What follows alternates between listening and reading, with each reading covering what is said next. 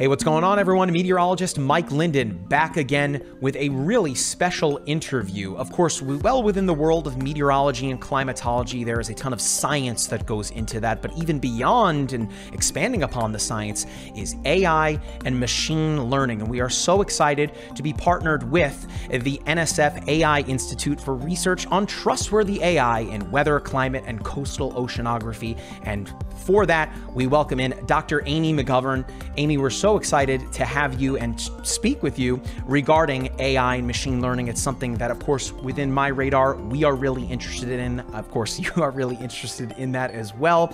We're really excited to have you. Welcome. Thank you. Yes. So we wanted to talk to you, of course, a bit more about the Institute. Can you explain what, I know it's a mouthful, it's a long title. Can you explain what the NSF AI Institute for research on trustworthy AI and weather, climate, and coastal oceanography? Explain it to us what it is. Sure, and then I'll give the short name too, because the shorter name's a whole lot easier to remember. The AI2ES just means AI for environmental science. The 2 is actually a math joke that's hidden in there, but just ignore that part. So it's just AI applied. Yes, it's an Easter egg. So it's AI applied to a variety of environmental science applications. That's the short version of our name. What we are a NSF AI Institute. We were funded in the first year of NSF's new investments into AI and trying to transform AI and its applications across a wide variety of applications across the whole United States. We were one of the first ones that were funded. So we were funded in 2020. We're, as far as I know, the only one working on weather and climate. But our goal is, so we have $20 million from NSF spread over 5 years and then spread over a whole bunch of institutions. And the goal is to develop AI that will be trustworthy. And by that, we mean that the users are actually going to trust it. They're going to actually use it, especially in decisions like life or death decisions like weather forecasters have to make. So we're developing trustworthy AI and defining what it means to be trustworthy, understanding why our users think it's trustworthy, for a huge variety of both weather and climate and coastal oceanography applications. I'm glad that you brought that up because I was curious about that. The name, or the word trustworthy is in the name. So of course, gaining trust over something empirical and scientific is fairly important. Why is it important when it is related to AI and machine learning, being that that's somewhat of a new field as we go forward into the future here? Why is it important for you to gain the trust of those forecasters and for the general public? I think if we're going to use the AI and we're going to create a method that the goal is to help the forecasters, help the emergency managers, help the general public, help them to make better decisions, both about weather and climate, we really want them to trust what they're getting. And we really want on our end to understand what it means that they would trust it. So weather forecasters right now already know that there's really no perfect model out there. And we want to be able to develop, we're not trying to develop the perfect model because I'm not sure that there is a perfect weather model out there right now, but we're trying to improve upon it. And one way that might be trusted, for example, is they know, well, they can rely on this model under this situation. So for example, one of our example applications we're looking at is predicting freezing rain, which is a huge impactful event when, it's very, very hard to predict because it's the difference in 1 degree in temperature, 33 versus 32. And if you know that the AI model is very, very good at what it's doing and it's going to give you, an answer that you trust, then you're more likely to be able to make better decisions, to be able to better inform the public about what's going on than if you already know that this other model gets it wrong a bunch of the time. So it's a reason that we care about the trust, for example. We also just don't want them making decisions off of something that isn't good. Right. Do you think that there's a preconceived notion toward AI and machine learning from the general public that it's, quote unquote, a bad thing, that we're entrusting the robots, for lack of a better term? I think Hollywood has made it kind of that way. I'm actually giving a talk this week as well to the general public about that. And Hollywood tends to portray AI as though it's the robots all coming to kill us, but that's not actually what's going to happen. I would hope that what's going on is that the general public actually is using AI all the time without really realizing it. Everybody who has a smartphone has AI on their smartphone, and they just don't know it. You talk to Siri, you talk to your Google Assistant, you talk to your Amazon Assistant, whatever assistant you have, you're talking to it, and it's using AI in the background. You're getting directions on your maps to go anywhere. They're using AI. And the general public is already trusting them. In fact, so much that sometimes they do the wrong thing. You read stories occasionally in the news about people who trusted their map so much they drove into a river because they didn't tell them that they were supposed to get on a ferry.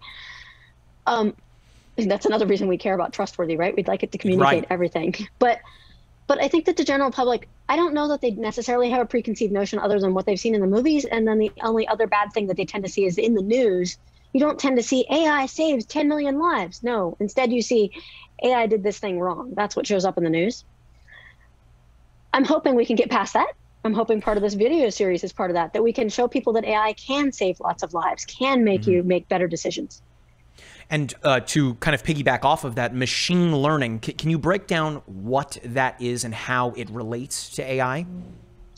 Yes. So AI is a superset, really. AI involves methods that do not adapt. Machine learning is really an attempt to do adaptive methods, so more like the humans are doing learning, right? If you gave a human an answer, I don't know, let's pick an example, like a multiplication table.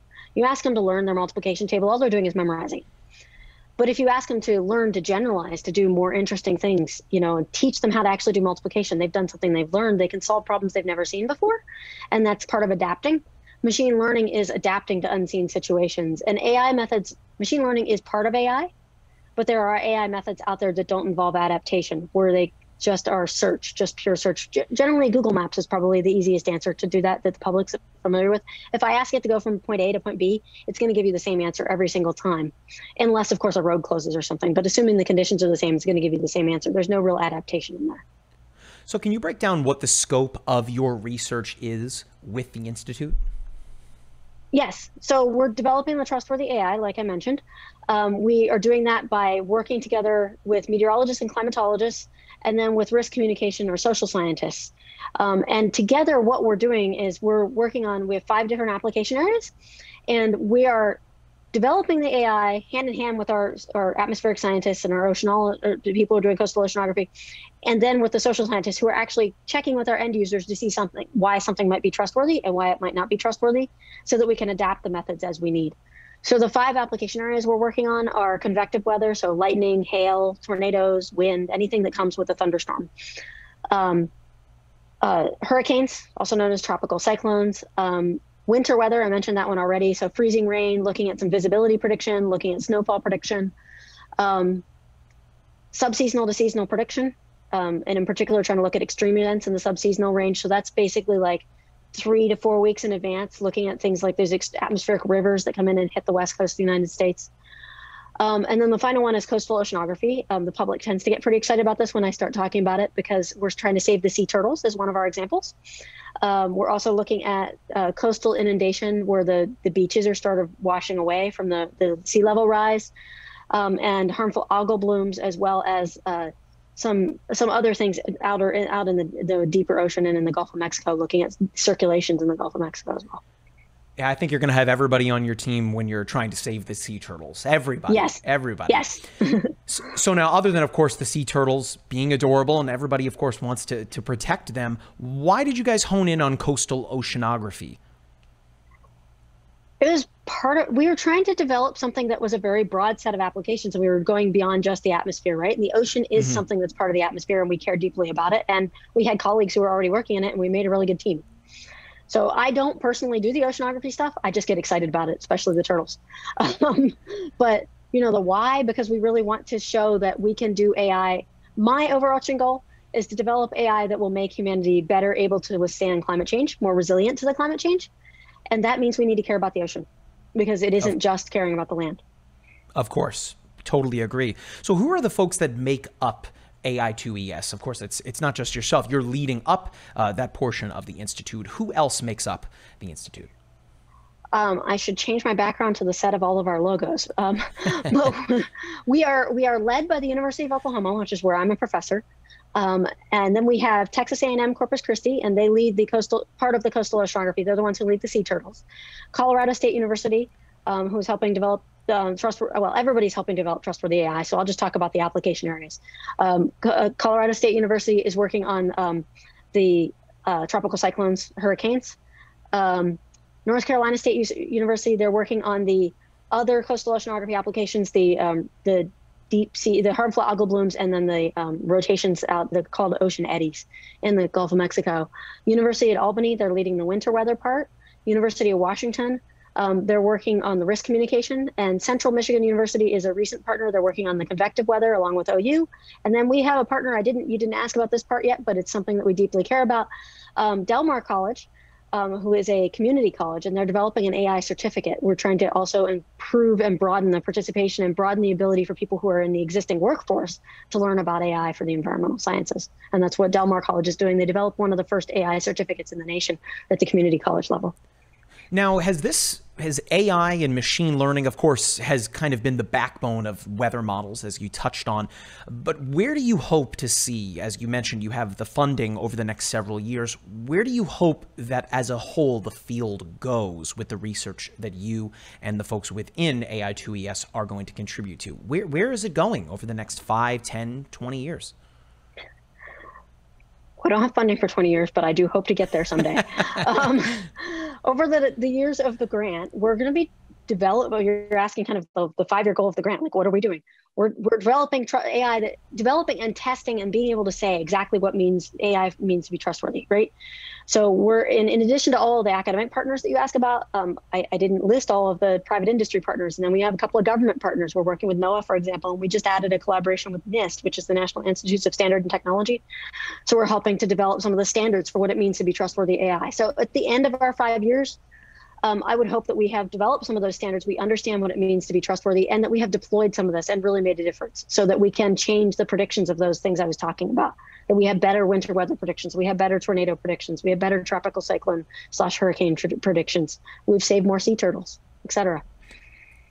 Yes. So as you progress over the next 5 years here, when you arrive at that end, at what point can you then work toward getting additional funding? I would imagine that that's the goal, to continue to prove that this research is necessary, and then, of course, to continue on from there. And to expand the applications. We want to expand the applications, right? I mean, one of the things we've been applying for funding right now is on wildfires. We think that wildfires will be a great addition to what we're doing, and they're something that's tremendously impacting the United States right now, and we think we could develop AI methods that could be used to save lives. Certainly, so we're looking for funding all along, is the answer to that. We don't know what NSF's situation will be, but the hope is that there will be additional funding available from NSF as well as some of the other federal agencies. I also have a dream of making a cross-agency center that would be AI for climate resiliency that would really apply to a huge variety of application areas. I'm still working on achieving that dream and convincing the agencies to actually talk to each other.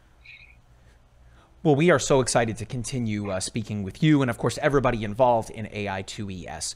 But I wanted to ask you, of course, being that we are huge proponents of STEM here, of course, I know that you are as well. For somebody that might be listening or watching this conversation, how could they potentially get involved with what you are doing with your research? And I guess for younger students that are getting involved with STEM, what is the path forward here for AI and machine learning with what you guys are, how you are applying it, again, within weather, climatology, and coastal oceanography?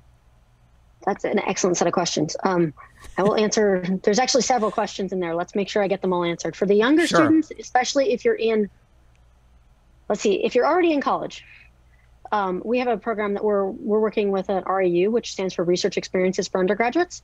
And so every summer we take in a number of undergraduate students and we train them up on AI for weather applications. Our students are just graduating this week. I don't know when this will air, but they're just graduating at the end of July. Congratulations. So thank you. It's a lot of work. It's a lot of fun, but that's certainly a good thing for undergraduates. If you're thinking even younger, the talk that I'm giving later this week is actually to a group of teachers who are working on getting their certification from AMS, which is the American Meteorological Society, and they're working on getting certified to teach atmospheric topics, and I'm going to teach them about AI for atmosphere. Now, of course, I'm only one piece of an entire week-long course, but I'm hoping to get sort of the message out there to the K-12 audience that AI could be used.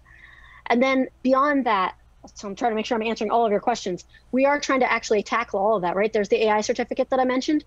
We've been running summer schools for the last 3 summers, really, 2 summers of our existence. And then there's another summer school that was run prior to that, but it's the same people. It was just sponsored by a slightly different group. We've been running the summer schools. All of the stuff is online right now. And what we're planning to do next summer is actually sort of do a virtual meta summer school where we're going to put all of those resources together into a way that it's a class that you could take online that you could learn more about AI for the environmental sciences. And then you can jump into, oh, I want to learn about this topic specifically. And you can sort of jump down that thread. We're working on how we're going to put that together. Yeah. And that'll be available to anybody. I mean, general public could take it. The intent is really aimed at workforce retraining. But, you know, so anybody who's already sort of got an undergraduate degree, but there'll be parts that'll be available for the general public as well. So now, hypothetical here. Let's just say you have an unlimited budget. Please. Where would you spend that money in, again, furthering your research in AI and machine learning with, of course, the topics that you are researching? Hiring more postdocs and research scientists so that we could get a lot done. And then if you want to ask which ones, I would add, I want AI, I want meteorology, you know, people doing coastal oceanography. And then I also want social scientists. Our social science team is particularly stretched thin, right? When I emphasize the key of trustworthy, it means we're having social scientists involved at every level. And I think we need to add more to our social science team. And then since we're unlimited money and we're dreaming, I would like to expand the applications that we're doing. Probably jump into the wildfires first because it's a big application area, but there's a whole bunch more we could do beyond that. Well, Amy, we are so excited to continue to speak with you. And of course, the folks within AI2ES will have more information for those of you watching on YouTube, in the app, or wherever you're watching. We'll have more information in the description box below with tons of information to link you right to AI2ES. But Amy, is there anything else that you'd like to mention that we might not necessarily have touched on, or where people can go to learn more information? You can go to our website, which I think I'm wearing, AI2ES.org. There it is. And you can put that in your information that you're going to link. And then AI2ES.org, I believe it's /education. We'll have all of our links for our education information. That's already all there, although that class I talked about, the sort of meta class, isn't there yet.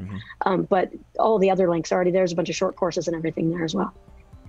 Fantastic. Well, again, we are so thankful that we are a part of this partnership and speak with you guys, and very excited to see the videos that we produce beyond this one. Of course, the sea turtles, I'm looking forward to a big deal. I would imagine that a lot of people are going to be really excited to hear about how you guys are helping to save them. So again, thank you so much for speaking with us. We look forward to speaking with more folks such as yourself within AI2ES. But again, if you're looking to learn more about AI2ES, head to that description box down below.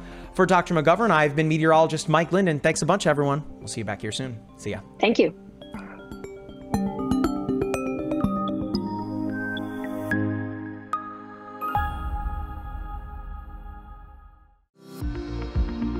Follow MyRadar on social media: Facebook, Twitter, Instagram, and YouTube. Download MyRadar on iOS, Android, Amazon Alexa, Xbox, and Windows.